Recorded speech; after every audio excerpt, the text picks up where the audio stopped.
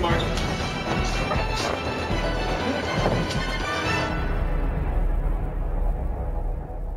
I thought it was a cool story, and yeah, it faxed it to everyone, and Mark was the one person who really responded to it. The combination of the Naval Academy and boxing just seemed like something really interesting in terms of the way it integrated with, you know, the difficulty, the sport as a metaphor for, you know, the difficulty of the academy and for the difficulty of life. Just, you know, the simple notion of, you know, when you get knocked down, you got to get back up.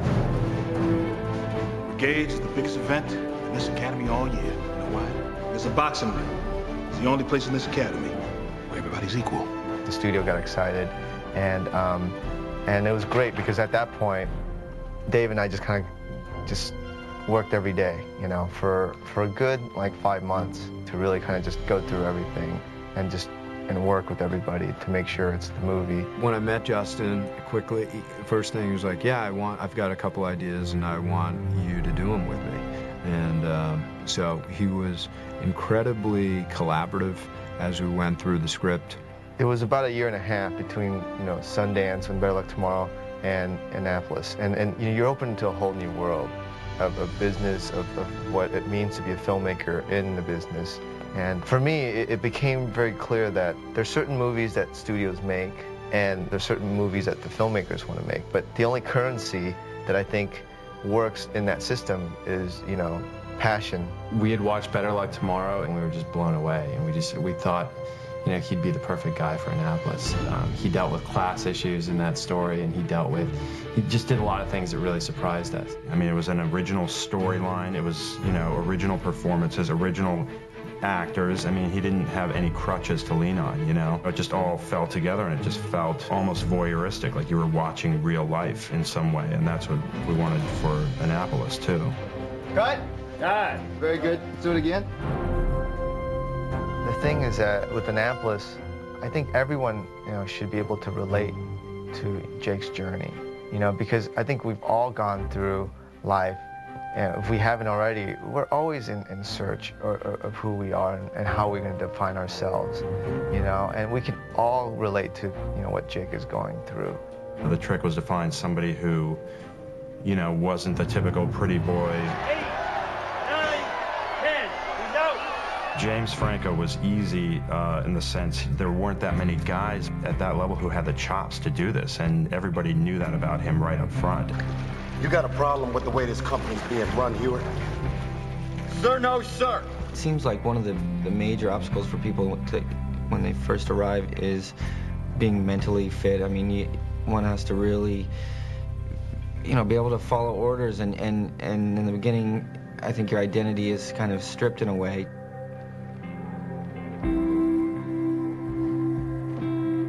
I think his intensity ended up, and his desire for this role, but just general work ethic ended up defining the whole production. I mean, he brought everybody up to his level. I've never seen that kind of dedication. I mean, I'm sure it's happened somewhere somehow, but I don't think there's probably anybody else, any working actor who's willing to go to the lengths that he's willing to go. I mean, he is at the top of the list. And once in a while, we'd go over to the gym and just kind of watch him train.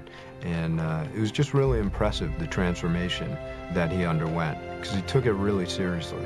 It's almost like a sign of respect to the other people who are doing their things, Justin, myself, Mark, and Damien, the studio, saying, I know you guys are off, you know, trying to make the script better, and I'm taking my role just as seriously. Do you understand me? Sir, yes, sir.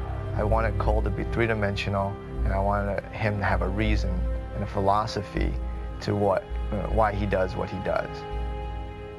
Justin was very interested in making sure that we didn't have a twirling the mustache bad guy, and that's always important. That's always a hard thing. So when he and I went off into our hole, he was very conscious of making sure that we understood where the character Cole was coming from, and he wasn't just, you know, a bad guy whose dad wasn't nice to him or something, that you understood his motivations. Oh no, Cole is not playing, man.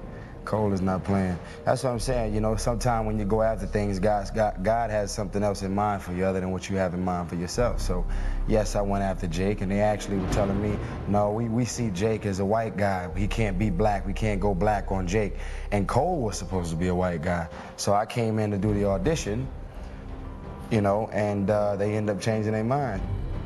Tyrese, when he walks in a room, you know, he's a very interesting guy. He's very charismatic, you know, and every time the camera's on him, you want to watch him and you want to see what's going on. You know, why is he doing what he's doing? You know, so it sets up for a really, you know, interesting kind of interaction between him and Jake. You're not a prostitute? No, I am.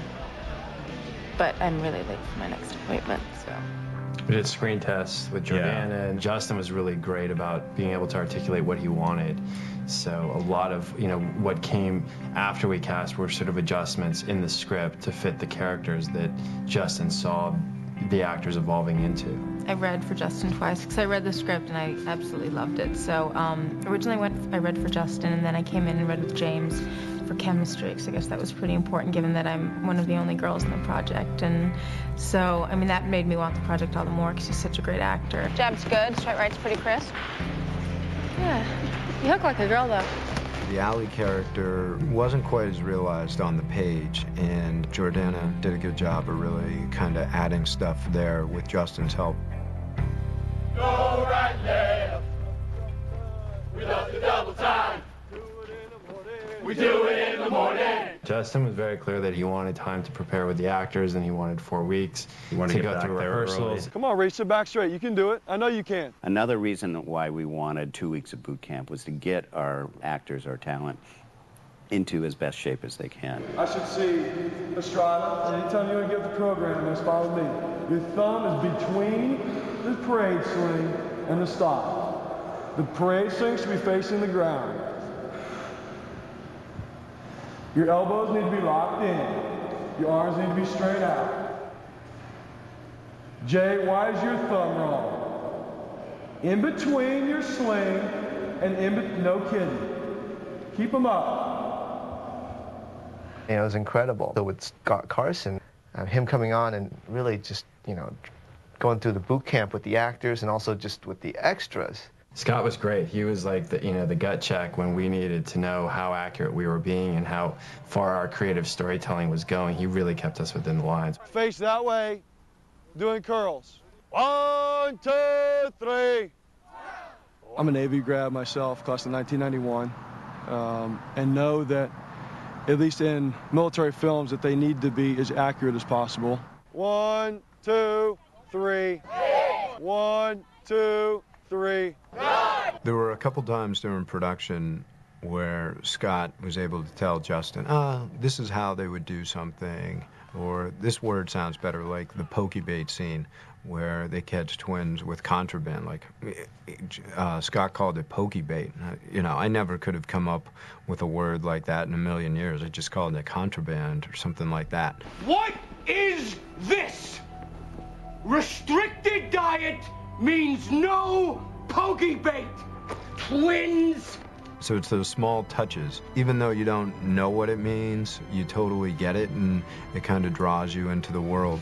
There's a scene where everybody's out doing drills in the rain, and originally Cole is holding an umbrella, yelling, shouting at the drills, and Scott said, commanding officer would never hold an umbrella, he'd be standing there with them.